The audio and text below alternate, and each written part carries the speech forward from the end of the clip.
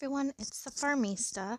Today my daughter and I were making a Dutch apple pie, and I took off the original audio because we were bustling about this morning and everybody was getting ready for the day, and everybody was just in and out of the kitchen, so I wasn't really talking a whole lot about what I was doing. I was just talking to my daughter and my husband and my son. So I thought that I would just do a voice over kind of explaining what we're doing.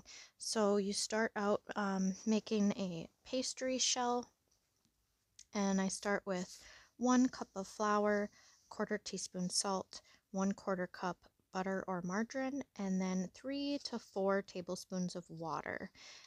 In this particular crust, I probably should have done about 2.5 tablespoons because it's been just very kind of humid and wet lately, and that does affect your kitchen.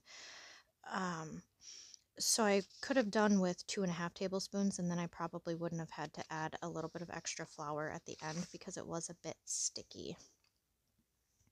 So I always cut in the butter as cold as possible, straight from the fridge.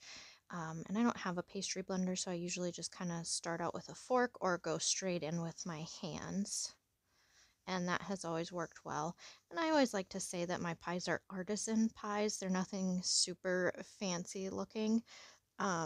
Food is made to eat, not just to look at. So I don't worry too much about it being Instagram worthy.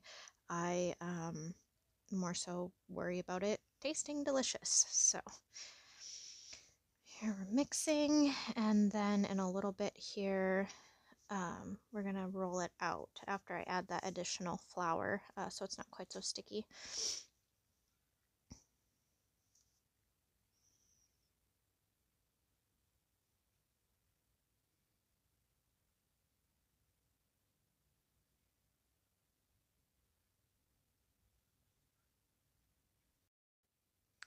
So once we got it to the desired consistency, I did let my daughter go ahead and start to roll out the pastry shell.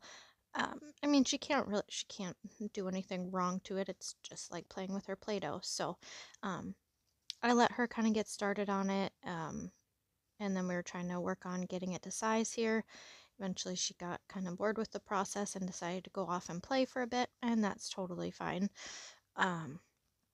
So I was just working at it with this mini rolling pin and trying to get it up to size. Again, I think it was a little short on flour, a little too much water, so it didn't quite get straight to the size for my pastry plate as it normally does. Normally that recipe is just perfect for my 8-inch pie plate. So my ratios were a little off this time.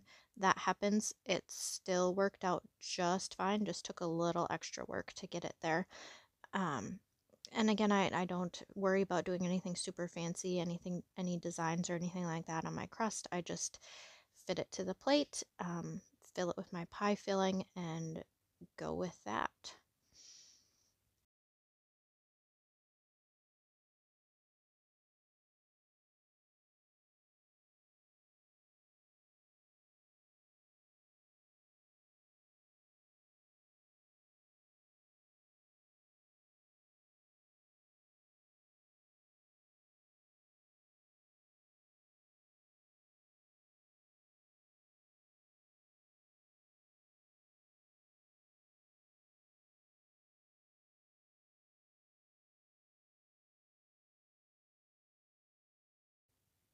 Here, my daughter came back to help me crimp the edge of the pie plate. That's one of her favorite things to do, is push up the little pie crust on the edge.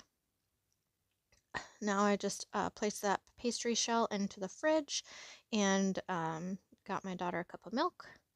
And now we're going to be moving on to the filling. Okay, so for the filling, you need 4 or 5 large tart apples according to the recipe. For this time, I had some very small apples. I used 6, and I honestly could have had more apples in there, but since my crust was a little short, it worked out fine. This is a very forgiving recipe. So I just peel them, And then according to the recipe here, it says pare, halve, and slice apples and arrange in the pastry shell. Now, you'll see that I do something different with that. I don't place them directly into the shell. I actually, I peel them, I cut out the core, and I slice them. Nothing super fancy. Again, I don't worry about them all being the same thickness. Just however that works up is how it is.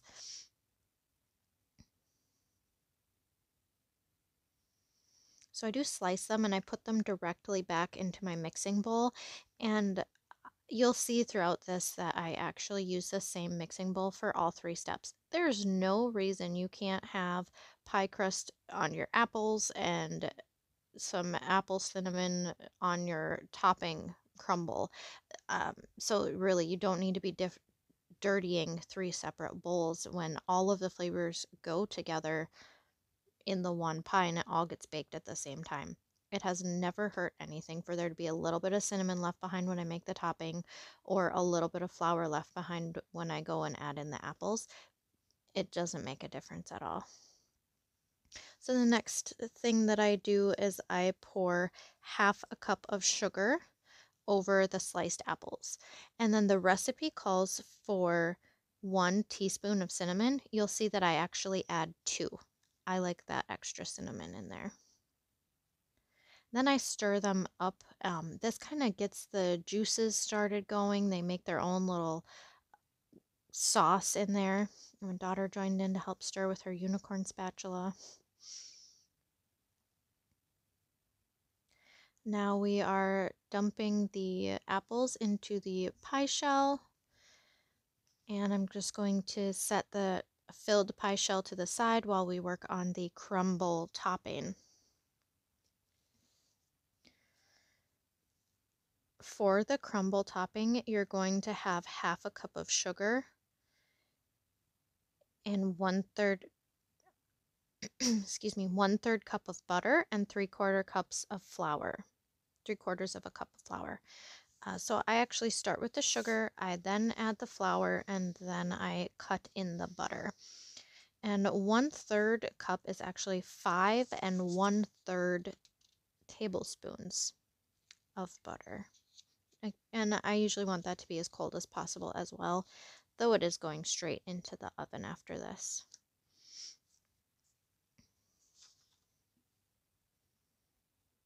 And again, when I do make the crumble topping, I don't have a pastry blender that chops that all up real fine.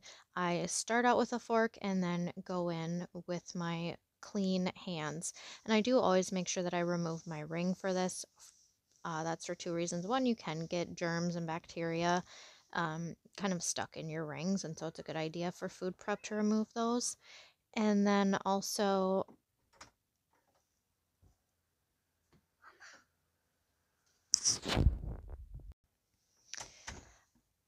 sorry about that, a little bit of an interruption. So you can get bacteria, caught up in your ring, but also pie crust and butter and flour really like to stick in there. So I just make sure that I go ahead and remove my ring. I then sprinkled the topping on, and it's going in the oven at 375. This time it took about 45 minutes to cook. And again, this pie was a little short. It wasn't filled quite as much as usual.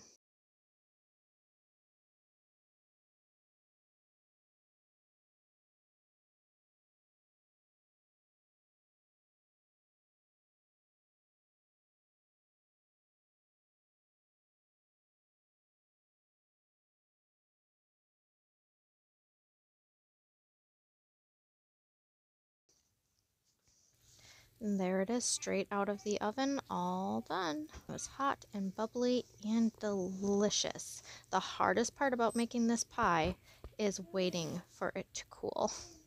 That is all for Vlogtober Day 5. Thanks so much for joining me today.